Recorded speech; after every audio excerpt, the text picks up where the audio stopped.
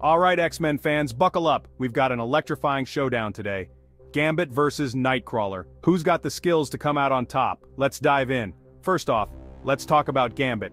Remy LeBeau, our charming thief from New Orleans. This guy's got some serious skills. His primary power, kinetic energy manipulation. He can charge any object with explosive energy, but his weapon of choice, playing cards. With just a flick, those cards become deadly projectiles. Now here's a fun fact.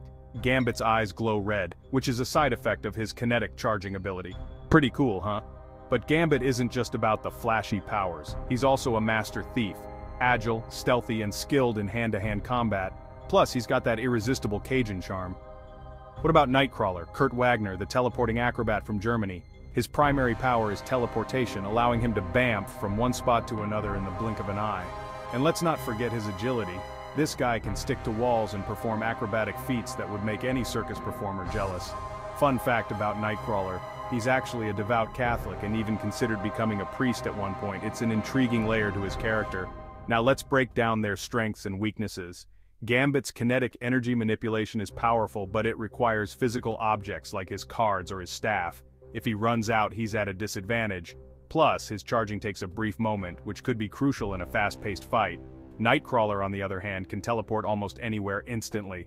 This gives him a massive edge in mobility. He can dodge attacks, disorient his opponents, and strike from unexpected angles. However, his teleportation is limited to places he can see or remember.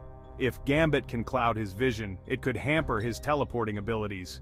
So, who would win in a fight? It's a tough call. Gambit's explosive attacks are deadly, but Nightcrawler's teleportation makes him incredibly elusive.